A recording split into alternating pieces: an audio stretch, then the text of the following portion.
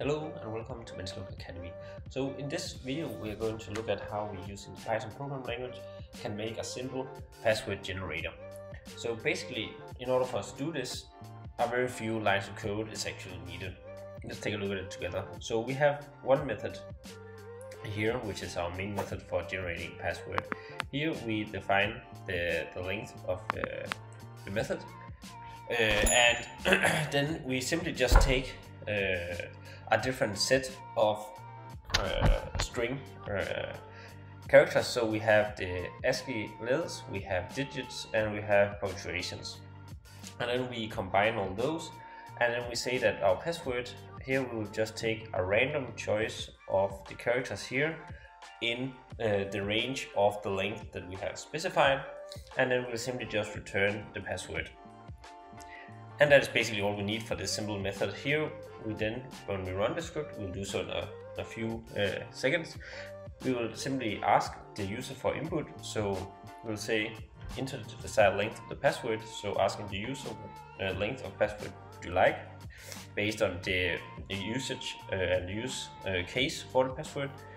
Then we'll have a simple check saying that if the length that the user provided is less than 1, we'll say that hey, the password must be at least one character. You can change this to, for example, 6, so we can make a simple check here saying if it's less than 6, then it has to be at least 6 characters long. Again, this can be specified as you deem necessary. And then we say else, so meaning that it is above or it is 6 characters or above.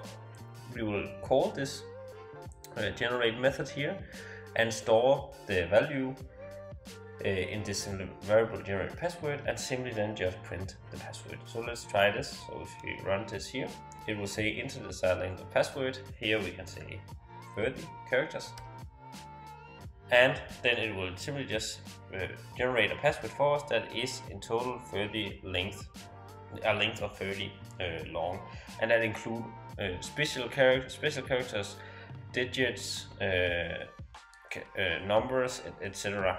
So that's a easy way for you to play around with a password generator. You can then extend or modify upon this.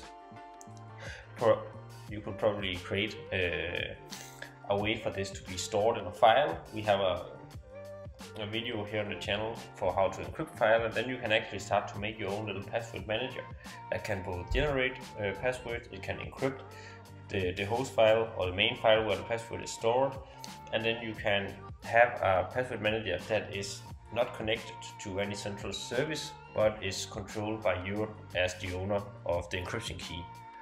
So this was all for this little video. Remember to like and subscribe, and then I'll see you next time here on Vinsloev Academy.